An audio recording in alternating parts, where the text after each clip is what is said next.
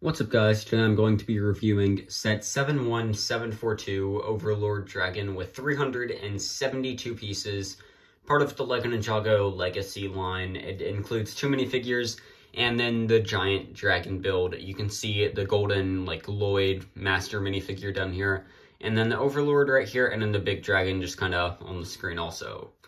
And then if you look on the top, you can see the golden Lloyd minifigure, the Overlord minifigure just kind of battling it out, and then the actual size of the Lloyd minifigure.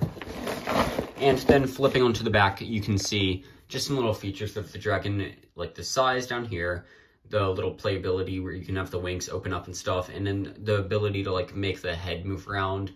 So that way you can have him attacking Lloyd at different angles and stuff. And then you can also see some clips from the show on the side. Taking a look at the first minifigure in the set is going to be the Overlord. He is a pretty nice minifigure, not as good as the original one in my opinion that came out in 2013. But nonetheless, this is a really great minifigure for the set. He has some golden shoulder plating up here, and then this emperor type helmet, just warrior type helmet, and it just looks really nice. Underneath you can see the face print really well with the helmet off. The helmet doesn't really fit on too well because of the shoulder plates, but the face print does look pretty nice. It's pretty menacing, and the eyes are scary, and the teeth just are jagged and stuff, and it even for me it is kind of a scary looking minifigure. And then on the torso you can see his little rib cage gold printing, and then the Overlord symbol on the upper part of the torso.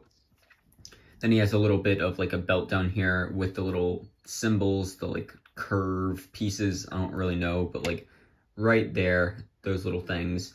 And then he also has his little evil electricity type beam thing. And then he has some nice little ghost legs. And then on the back is just some more flame printing and a spine. The second and only other minifigure in the set is Lloyd in his golden power set, or minifigure clothing. He has a really nice golden hood with the green on it, which is his signature golden green colors in his golden power suit. Then he has a gold shoulder plate right here, and then some nice torso printing with some dragons on it, and then some little green buckles. And then onto the waist you have a belt in green, and then some more of that printing, which looks really nice. Then flipping onto the back, you can see his little sheath, where if you take a sword, you can go ahead and just slide his sword down on in, and it fits perfectly with the hood and stuff, though the hood doesn't really have much movement, if any. He does have 2 face prints, which is the first one being just a mid-fight type face, and then the other one is a more laid-back, chill kind of face. Moving on to the actual Overlord dragon though, you can see the cool headpiece. It has a little printed area for the eye and stuff. It is a different mold than some of the dragon pieces used on the Golden Ultra Dragon, but it is the same one that is used on the Wojira Dragon, I am pretty sure.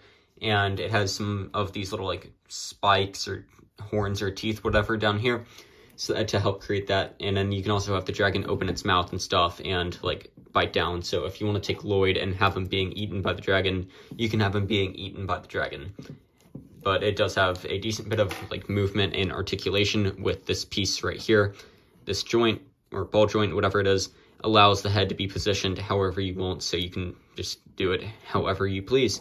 There is a lot of this dark blue and black, which looks pretty nice, and then also some purple for spines going down the tail and the back, and then a little section on the back of the dragon for if you want to take your Overlord minifigure and put him on here to ride the dragon, even though the dragon is technically him. Not sure why, but I guess you can do it. And then moving on down, you have a tail, which it has some movement. It's not my favorite just because the stuff moves so easy and on its own, but you can have it whip around and stuff. And then you have some more of these spines going down, and then some of these little spikes at the end, which can move up if you want, and then these right here, which do have some movement because they're on little ball joints.